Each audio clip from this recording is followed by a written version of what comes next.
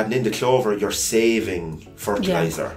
So you're not increasing productivity, but you're cutting your expenses that way. Like we spread 200 kilos of nitrogen this year, and still grew 13.5 tonne.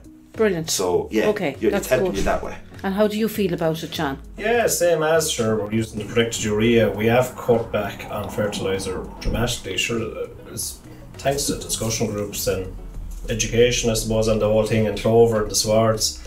And obviously we were spreading a bit too much looking back, because we're growing the same amount with less fertiliser. So Deirdre, with Christmas gone and decorations coming down, Ireland's turkeys can relax for another year, I think. Yes, that's right, Cathal. But as we enter 2024, how are dairy farmers feeling about the year gone by? And what plans are in place to meet environmental challenges in the year to come? I'm looking forward to this one. Should be a good one. Surely will, Cathal, with Kilkenny dairy farmers John Fennelly and Kieran Condon joining us for a chat to share their thoughts and their views on the year gone by. So welcome back. I'm Cathal Summers. And I'm Deirdre Glenn. Your Teagasc Sustainability Advisors, and we're back for another Environment Edge podcast number 70, bringing you lots of discussion and chats to help improve farm sustainability. Lads, thanks a million for joining us on the show. Kieran, did any big moments during the year 2023 stand out for you? Well, the biggest standout for this year was the spring, the wet spring. Okay. Is having cows in nearly full time in March and not getting out then till April. And on top of that, that was the same time of the year the milk price was dropping hard, so the year just started off, everything started coming against you once at the start of the year. And when are you normally out, Kieran? Average date by day would be usually around the 20th of January. Wow, okay. And then by night maybe 20th of February.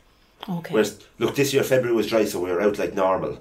But then once March came, we were back in. Okay. So that hit production. So everything then was out of sync. Your silage was out of sync. And do you think, would you have enough fodder now for the back end of the year into, if we get a challenge in winter, will you be okay? Yeah, because we had around 35% reserve left over from last winter. Brilliant. So even after the long spring, we were still okay. So yeah. Yeah, fantastic. And John, the same question to you. Did any of the moments stand out for you in 2023? What was good or bad? I suppose it was a really challenging year on my farm because we're a heavy soil, and February was great. Then March, April really flattened us, a lot of cows calved. We usually wouldn't get out to grass until the end of February anyway. So it came at the real wrong time for us that way. And it was the spring was a real struggle, And then I suppose it did come right in May and June for breeding. We got good conception rates, got first cut in dry. Excellent. Then turned back wet again, so we did struggle from August onwards. Yeah, and when did you go in this year? We were in by night, 1st of October. Wow, okay, so that's a big difference for you. Yeah. Usually that'll be the 1st of November. Like I'd say, we're kind of a month out either end nearly, give or take, Yeah. So, and the two of you, we were looking at your soil maps, Cathal and I, beforehand. You're from Kells, where I'm from, and it's kind of a more nitrate sensitive area, dry soils, you're able to get out early. And you're more challenged then because and there's only a few miles between you really. And it's mad the way that you can get out so early and then it takes a while longer for you. But isn't it fantastic that conversation as well, you're aware of the type of soils that you have, so that's great going on as well. You'd nearly forget we had a drought this year, wouldn't you? With all the rain fell. Yeah, Kieran, did you're free drain enough soils? The pollution impact potential maps that we look tell us that you're more prone to nitrate loss, but would you burn up in a drought normally, or what's your grass like that way? We don't burn up as such because we've a deep clay soil. Oh, good, yeah. But it's still free draining, so it's a green drought. We get a green drought every year. So like we had to feed silage for 13 days this year, which is a record. Look, usually it could be we would have for 60, 70 days we could be feeding silage. So and a lot of concentrate in the parlour, I'd say, this year as well, gone by, maybe in the earlier stage. In the earlier stage, yes. With over the summer as well, because grass was so wet this year with the rain, you had to keep some type of keep the feed into them because they weren't able to get enough out in the field really. Yeah, and we're the same at home. I'm from Wexford, and our land is very free drained, it's a lot of tillage and grassland there. But John, like for us, we were able to get by because that rain, the land's able to handle it. But you have that heavier soils the whole summer. Like, geez, that is hardship. Yeah, sure. Listen, it was hard. We had grass, hard to utilise it. You were leaving a lot of grass behind you grazing, so that's obviously going to affect the cow performance, you know, with solids, because you're going back into swards that weren't cleaned out properly the next time, and it was just a matter of trying to keep them out the whole time and keep grass into them. And a big headache down our way was, especially anyway with the bit of heavier stuff, is when the grass grew fairly well in the back end, but just couldn't get out to graze it. There's a lot of grass. I wonder, did it graze properly at all this year in the back end? No, sure. Listen, my cover is, we got out in the frost 2 weeks ago and cleaned out a few paddocks just to drop the farm cover, you know. Yeah. But still, there's a lot of grass there that hopefully that we'll get a good spring and get out and graze it there. Just will suffer a bit with grass quality then when it comes to the spring, when you want the good stuff. But look, that's part of it. I suppose another thing that we can look out for on last year that's cropped up a lot of farms that I visit is you know, there's a lot of challenges in milk price, right? We had a fairly bumper year in 2022, different year this year. Yeah, big difference, because expenses didn't really drop down till once the summer came, and at that stage 3/4 of the meal was already gone into the cow at the higher price, whereas milk was gone lower. And then a lot of fertiliser was forward bought then as well at the higher price, so expenses were as high as last year and milk price was dropping down, so yeah, that was a big problem this year. Yeah, but John, like, you're in the game while money was up in 2022, which is great, and I suppose from the outside looking in, people are saying, geez, the dairy farmers are going to be buying Mercedes and come the start of the year. But in reality, like, you don't get those years too often. You have to take it when it's good. You take it good, but you know, the likes of this year, eat it up again. Yeah, sure. As Kieran said, I forward bought a lot of my fertiliser. Do you know what? I was only looking during the week with Nigel there about our cost of production. There's 10 cents a litre of a difference between 22 and 23 cost of production, and milk price is down. Not sure the exact figures on base prices and that, but there's very little left for me in it this year, I'd say. Very true. Listen, lads, I was out with your group. I'm sure you remember it, because there was some fierce crack out at the group in 2020. We had some, I suppose, heated conversations with some people in the group about the changes in respect to climate change and water quality. What do you think? Do you think the landscape has changed anymore? Is there more of an awareness, do you think, about climate, about water quality? Yeah, I do, because there's more of an education going into it from the discussion group side. And there's more information. We're big, like, you're seeing all the PIP maps and everything. Like, we're given more information, so we're also having a better understanding of it. Whereas 2, 3, 4 years ago, we didn't have this information, so unless you can see it in front of you, you don't really, it's hard to fathom. And you're in irrigation and you're putting in clover as part of it. You're using less technology. You're using protected urea. So you're doing an awful lot. There's co-benefits between the environment and between water quality with all of these actions. Have those actions helped you to be more productive, do you think? Have they fed into productivity this year? Yeah, I would. Well, the less would anyway, definitely. Great. And I suppose maybe not on productivity, but it's nearly on savings. Like, adding in the clover, you're saving fertiliser. Yeah. So you're not increasing productivity, but you're cutting your expenses that way. Like, we spread 200 kilos of nitrogen this year, and still grew 13.5 tonne.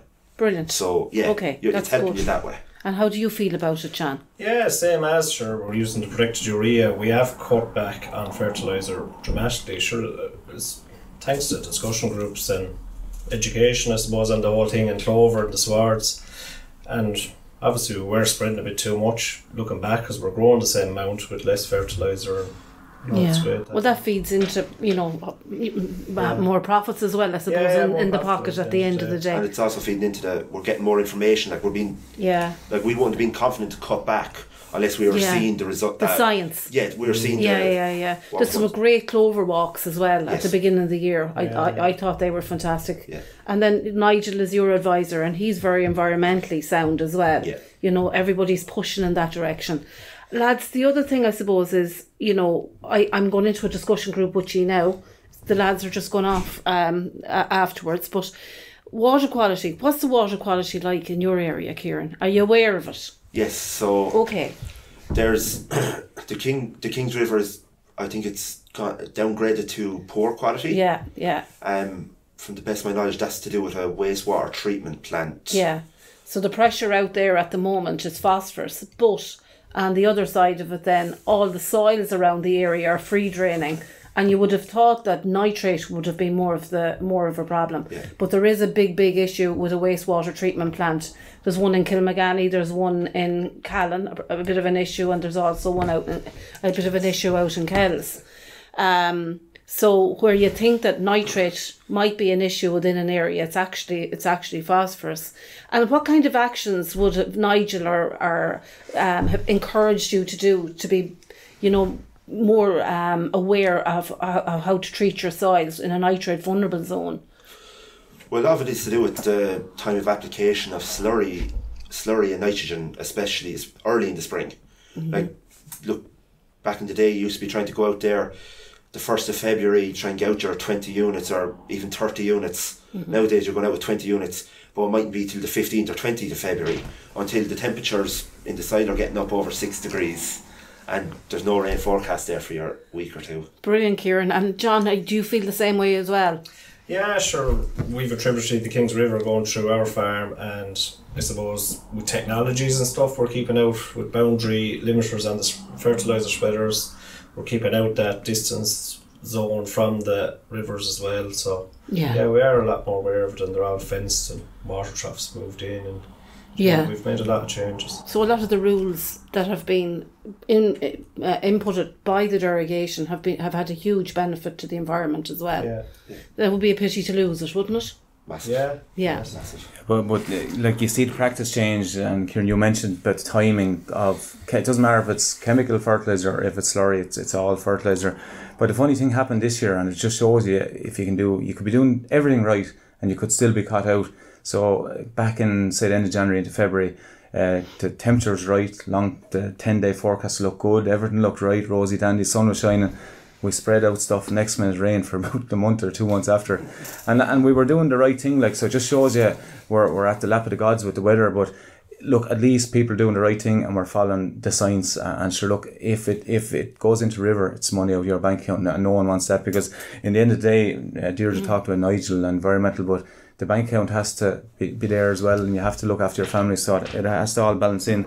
Now, this podcast going out on the 1st of January is really going to cheer people up for the new year. The next question, and yourselves as well. So we better wish you a happy new year now. We're a little bit in advance now because it's not even Christmas when we're recording this. But anyway, just to say to you lads, cow banding and derogation. So Kieran, I'll start with you. Cow banding. It's in there for water quality. What's your feeling on it? How has it affected you? It affected us big time. So when we were only barely in the high band, we were in it by around 700 kilos, I think it was. So then last year I pulled the cows hard. So I don't know, we lost around 35-40 kilos of solids over it, and we're still back that now. So yeah, it hit a lot, big time. Look, we didn't feel the hit last year as much because the price was up so much, so you wouldn't actually feel it. But it's this year then it really hits you. Yeah. So your big Holstein cows, is it? It's not even they're not even the big high type cows. Yeah. They're well able to produce. They're just good producers. It's early calf and herd, so you're out early in the spring, so they get to peak nice very quickly. What's your plan going forward then? Are you going to... Is your breeding plan going to change, or will you stay as is? It has changed. So on the PTAs, we're down to minus 150 on kilos of milk and just going very strong for kilos of milk solids. Solids, yeah. So that'll help sort out that problem. Yeah. So the big thing there is not to be losing, I suppose, money and cows and all the rest that comes with the banding. So it's almost like an indirect destocking anyways at one. And John, the 220, the whole of Kilkenny has been painted with 220 from the 1st of January. How's the kilograms of nitrogen per hectare? So that's a destocking. We were at 250 in our derogation, now we're 220. Has that affected you? Not as much, but I have to be very careful now. I'm on 220. I'm running a smaller cow than Kieran because of the land type. She's producing more solids than the eaters will say. So the banding, I'm in the middle band. What it is, I have to be very careful now with everything, cow numbers, and if there's any more reductions or anything coming forward, I'm in big trouble, we'll say. What kind of cow are you? A British Friesian type then? Or it's crossbred, Kiwi cross. Kiwi, I'd say, you know. They're around 500 kilo cow. They're not a real small cow, they're middle of the road. Yeah. Doing 530 kilos of milk solid. Yeah, and like Deirdre touched on this a few minutes ago, with derogation comes a list of rules, length of our arm, or longer again even, from head to toe. But and they're all aimed at protecting water quality, and if the water does improve, more regulation comes, and that's what's happened from Europe. John, we were spoken briefly before we started record. There are a lot of farms I want to know, they might be a little bit shy on storage, and you're asking a farmer, can you extend your storage? What's your feelings on that at the moment?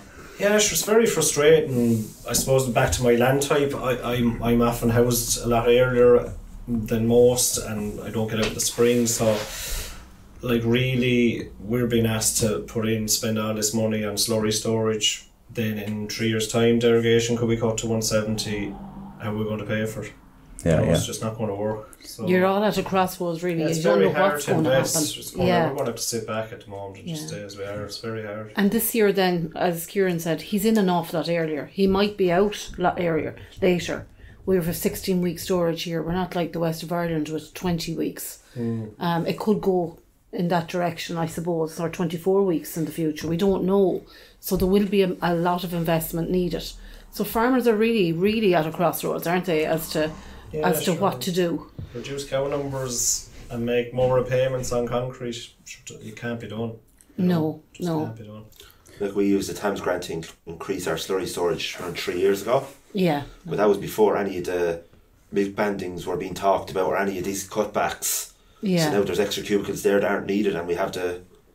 The money's have to be invested into it. Yeah, it's already affected you. It's really. already affected. Like, yeah. I suppose we have to think positive, and we're on 220. That's not going to change higher, but it could potentially change lower to 170, as you said, John. But I suppose if we don't put in those extra buildings, we either destock or we do the wrong thing, and does it end up with the 170 anyway? But if we can do the right thing the next 2 years, maybe we'll hold at 220.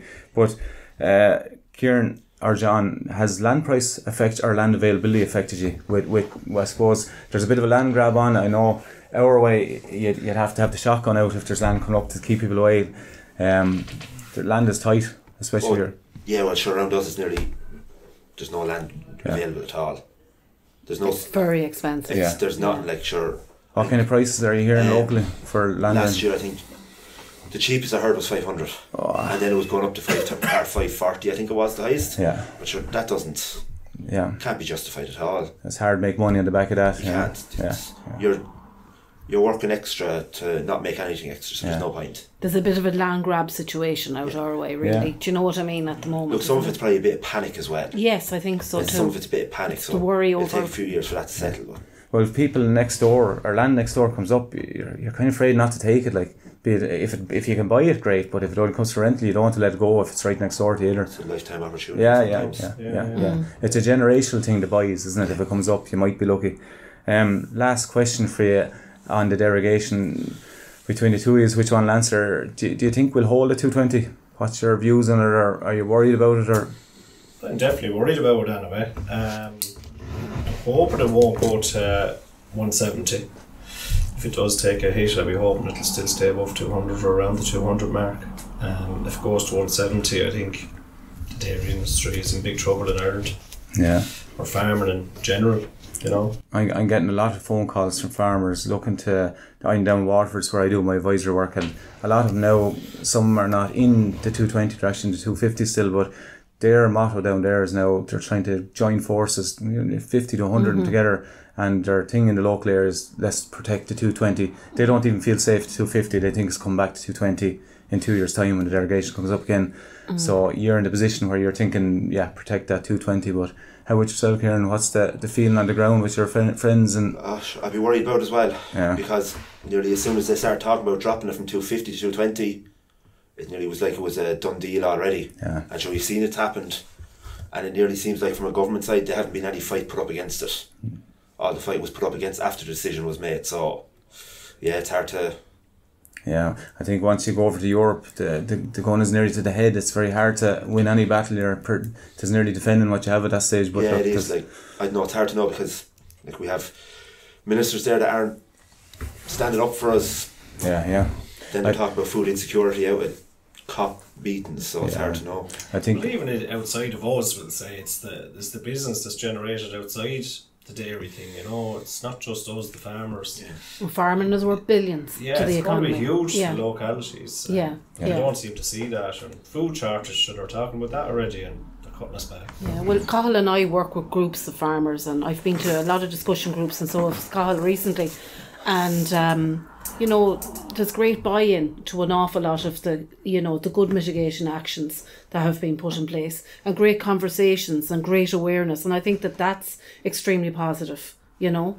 So I just think we need to move on from there then, and actually, you know, get even greater action into, you know, performing well, from getting that trend, that nitrate trend and that phosphate trend going in the right direction.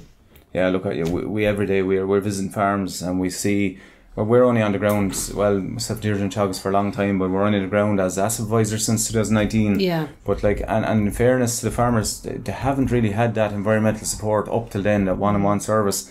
And a bit of time, I think, and a bit more time, and you can see it from talking to you today. You have a good bit of knowledge on your own farms and what's going on, and you're obviously doing the right thing. So I think that's where we need to go. Just keep going down that route, and it should improve. And I think the one thing that's not talked about derogation is the bigger farms are probably not going to affect as much. It's the smaller farms. It's those farms with 50, 60 cows that they're earning enough for their families. But if they have to reduce 10% cow numbers, that's a massive hit. Massive impact. That's having to go off. That's probably that farm going to be gone out of business. So it's going to have a big impact. Yeah. Any positives for 2024? Anything coming down the radar? You hope that'll be a good thing, not a negative. A nice warm milk price is looking good, so Brilliant. Well, that's positive. And a nice warm spring. Your Mystic Meg there, you predicting all The lads are just going to their Christmas party now, so that's something positive as well. I didn't get the invite.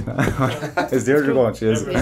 More the merrier. Thanks a million, lads. Well, look, lads, this is actually, like I said, coming out on the 1st of January, but it's not Christmas yet, so I wish you a Merry Christmas and a Happy New Year, and hopefully 2024 brings us more good news, and I'm sure the way you're working and your colleagues and friend farmers are working, I think things will look good for us, hopefully. Okay, thanks very much. Thanks, lads. So there you have it. Lots of great information from the lads, and thanks to you for joining us on the show. Myself and Deirdre will be back in 2 weeks' time, but do give us a review on Apple and Spotify or wherever you get your podcasts. Thanks for listening to the Environment Edge podcast, and chat to you soon.